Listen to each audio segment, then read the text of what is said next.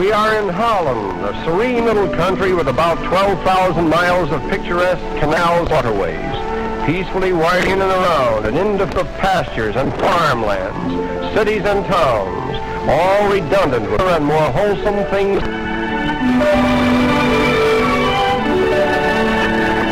The innumerable waterways in this colorful land provide an excellent means of transportation.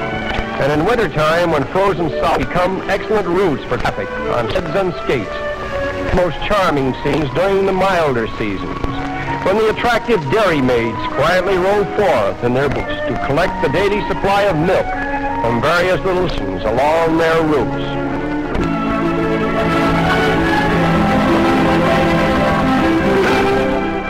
And then wrested from the sea by Dutch ingenuity and labor, now consists of cultivated fields and grain, a long portion used for vegetables. This bovine paradise, it is only natural that agriculture should be a leading industry, making Holland famous for its prize-winning capsules, not the least of which is the celebrated Edam cheese, made in the rich polder district surrounding the ancient town of Alkmaar. When prepared for the local market, the cheese is rolled into balls, which apparently are not damaged by the bouncing they take as they fall upon the pavement.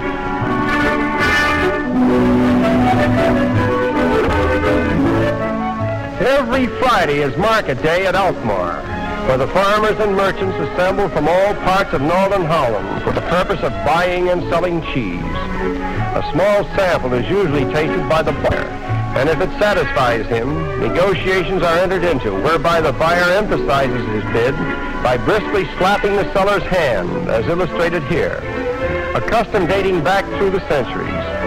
3 slaps mean a sale, and it is just as binding as a written contract. Cheese is one of Holland's chief sources of food, and it is said to be a major factor in the longevity and health of the native people.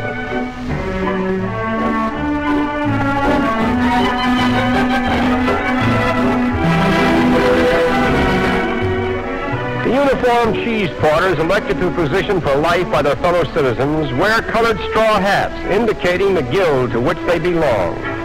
They carry their precious cargoes in traditional wooden cradles to the scales contained in the ancient weighhouse, where cheeses have been weighed for almost 4 centuries. Although the wages are not very high and the work is laborious, the position of cheese carrier is highly esteemed. Following the weighing formality, the balls of cheese are placed in troughs and rolled to vehicles and boats for transport to the factories, where they are cleaned and wrapped in airtight cellophane for their journey to the markets of the world. Remotely situated in the northeastern section of the province of Utrecht, on the shores of the Zuider Zee, or the IJsselmeer as it is now called, is the colorful little village of Spakenburg, where most of the inhabitants are engaged in the fishing industry or its allied branches. Although the reclamation of land from the Zuider Zee was undoubtedly a tremendous boon for the farmers, it had certain disadvantages for many of the fishermen, who were literally placed on dry land and forced to turn to farming for a livelihood. But old Spakenburg, however, escaped this fate, and it still remains as one of the most quaint little fishing villages in all of Holland. Verily, we are now far from the madding crowd, where the pageantry of yesterday is still a living reality, and the amenities of life are simple, wholesome, and pleasant. Practically every district in this part of the country has its own style of costume, so definitely defined that a student of authentic Dutch costumes can name each town or district by the attire of the inhabitants. Spakenburg is especially noted for the unique worn by its women, and they are not dressed for the benefit of tourists, for visitors from the outside world are not as common here as they are in other parts of Holland.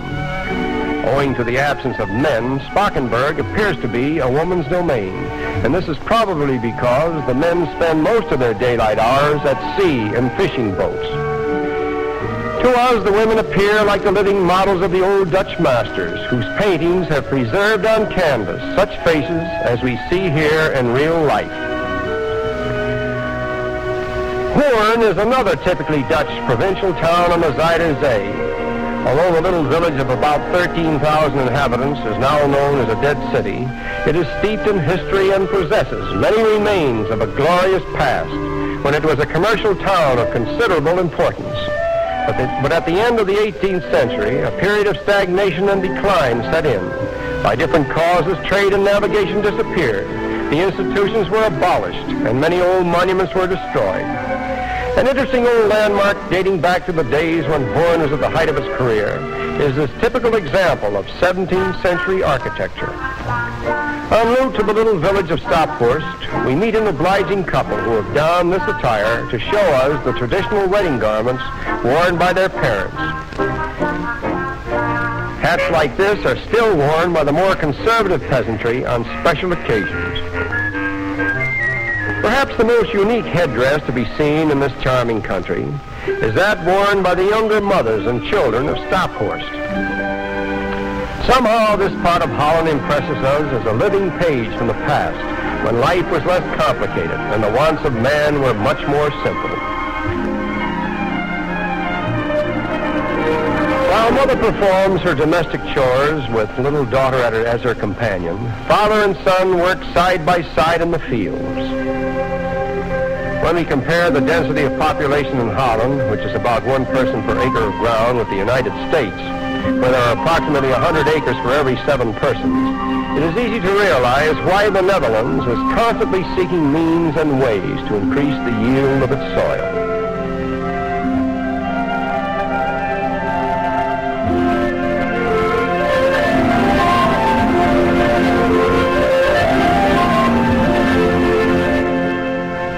After the toil of the day, a favorite diversion is a bicycle ride along the level country roads.